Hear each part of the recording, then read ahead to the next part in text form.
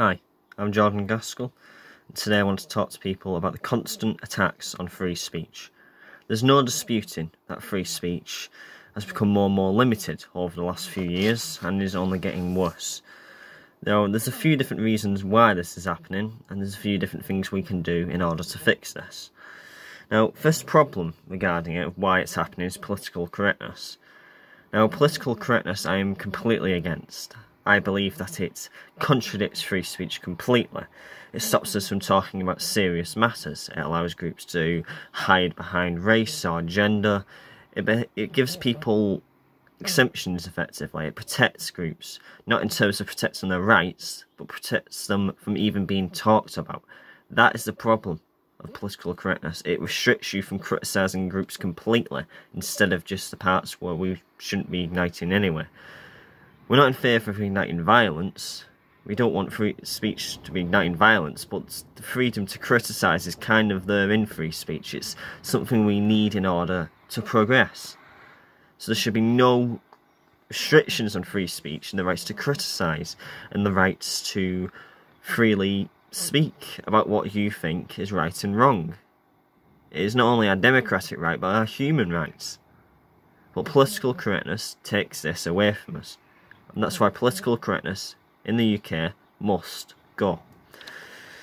Now, hate speech guidelines, they need reforming as well. Now, the problem is with hate speech guidelines, there's certain parts of the subjective criteria, basically, that need the reform. Now, first of all, for example, things that would be classed as offensive or disturbing.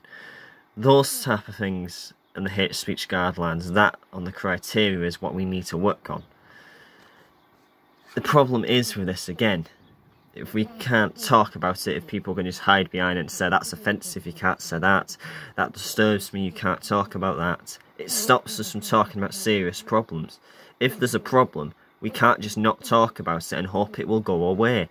We need to talk about these issues. So we must reform the hate speech guidelines. We need to be able to openly criticise something in order to progress, effectively. We can't progress if we're not allowed to talk about it. You can't just say we're not allowed to talk about it if you get offended. That's the top and bottom of it, though. Now, the problem is with this, a big part of free speech as well, under the democratic side of this, is the ability to speak about what you think is right and wrong. The rights to criticise, the rights to compliment, the rights to do both. You can't limit what people can and can't say. It's undemocratic to tell people what you can and can't say. You can't go over and say, you can say that, you can't say that. This is not democratic, this is not fair, and this is not what our country stands for. We need to stop restricting people on what they can and can't say, as they have the rights to their own opinions and to preach what they believe is right. As long as it is not igniting violence towards any group, then there is no reason why it should not be allowed.